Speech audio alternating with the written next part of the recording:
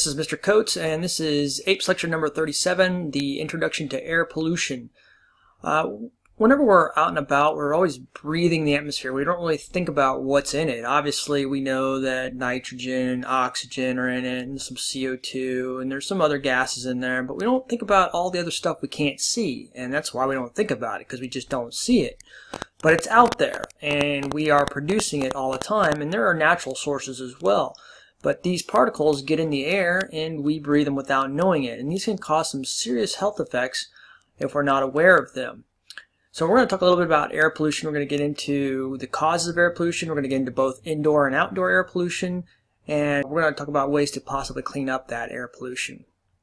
Down here I have a picture of a local power plant, and whenever you think about air pollution, most people think about a power plant and all this junk that's coming out of the smokestacks here. But one of the things about power plants, especially here in the United States, is that they have really cleaned up their act. Most of this stuff that you see, this white stuff here, is steam. It's not hazardous to your health at all. This steam is not. It's this brown stuff that comes out afterwards here. That's the stuff we're really worried about. And this could be SO2. It could have some mercury in it. Could have CO2, CO, all kinds of different things. But power plants in the United States have really done a good job cleaning up their act, and so you don't get as much of this stuff in the atmosphere as you do like in other countries, because they have these scrubbers that are down here that really help clean up a lot of these gases that come out of the power plants. So a majority of the air pollution here in the United States is not necessarily from power plants and from smokestacks. It's mainly from automobiles. Automobiles actually put out more pollution in the United States than just about anything. First of all, we want to review atmosphere.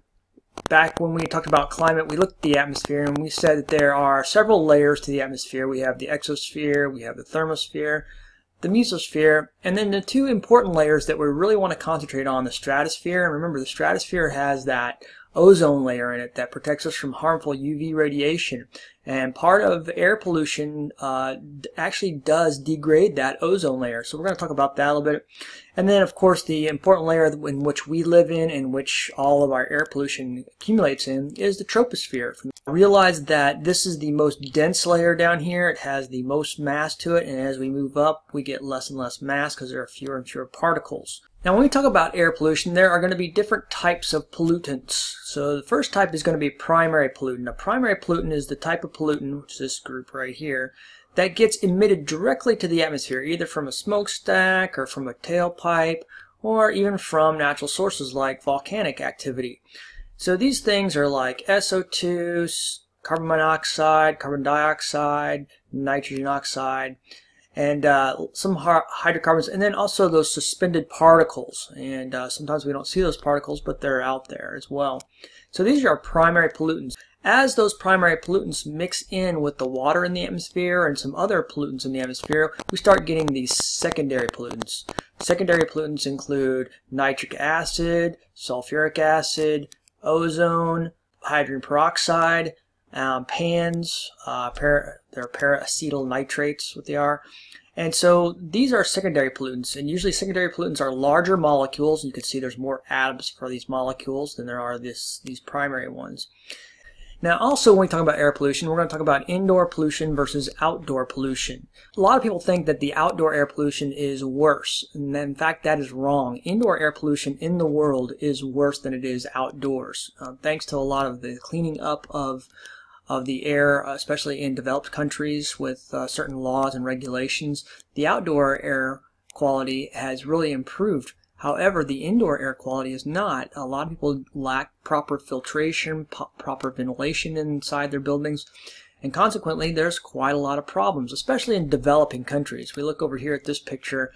There's a woman that's actually cooking inside her hut or her house, and she's burning some kind of biomass here, and it puts out a lot of smoke, and she doesn't have a chimney. She doesn't have any way except maybe a hole in the roof for all this smoke and these particulates to get out of her house.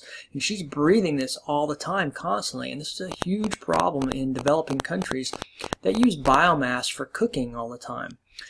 So other things can happen. We can get bacteria, parasites, there's other chemicals out there. Problems with pesticides. We don't often see that too much indoors, but there are some indoor pesticides that are used, and so those can all be problems.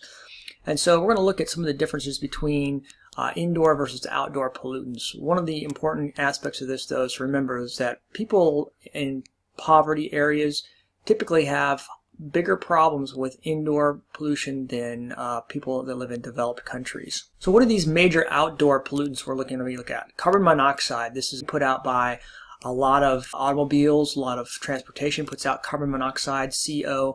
This is highly poisonous. It can kill you. But when you breathe in carbon monoxide, it replaces the oxygen in your blood. And your cells can't use carbon monoxide. And this causes your cells to die. And a lot of people every year die because of carbon monoxide exposure. Nitrogen dioxide. Well, we've already talked about this. Nitrite is another name for this. This gets up in the atmosphere and can combine with other things and cause acid deposition. Same thing with sulfur dioxide. Sulfur dioxide is created a lot when we burn fossil fuels, and this can mix with the water in the atmosphere, causing sulfuric acid. I mentioned those particulates, so suspended particulate matter, dust, soot from coal burning, pollen. These are all issues of particulates out in the atmosphere. Ozone. We said ozone is very beneficial in the stratosphere. However, ozone in the troposphere is actually a pollutant, and this is because ozone is a strong oxidizer. And whenever you breathe in ozone particles, it actually breaks down part of your lungs. It's a very strong oxidizer. This oxygen breaks down other chemicals or other compounds, including tissues. So ozone is pretty bad. If you've ever had like rubber bands laying around your house for quite a long time, and then all of a sudden you go to use one and it just kind of falls apart, it's really gooey almost, and this is because ozone has gotten to that rubber band and degraded the rubber to the point where the rubber no longer has its same physical properties. So ozone's all around us, although we just don't see it, and it's a huge pollution problem. And then another one is lead.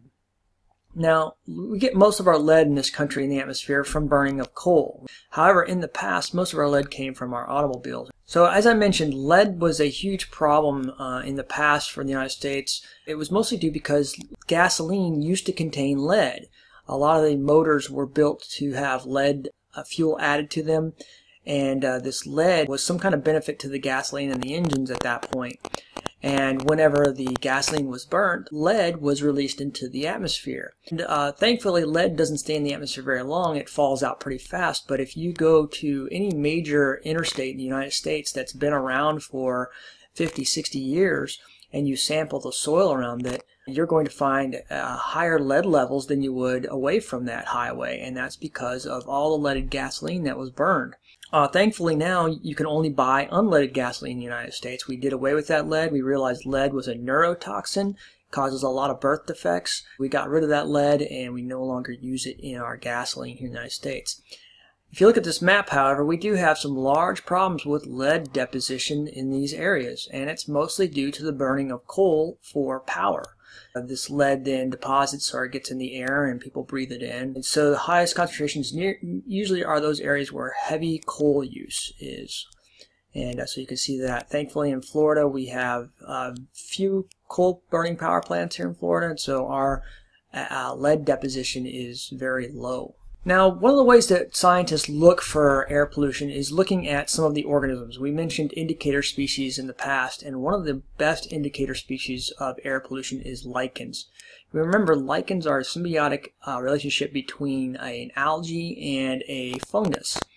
And they get most of their nutrients from the atmosphere. Whenever it rains, certain nutrients in the rain they absorb, but they also will directly take nutrients out of the atmosphere.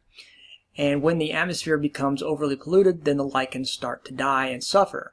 And so we can use lichens as indicator species for air pollution. If your area has quite a good population of lichens, then chances are your air quality is probably pretty good. However, if you notice the lichens are disappearing, then chances are you might have a problem with air quality.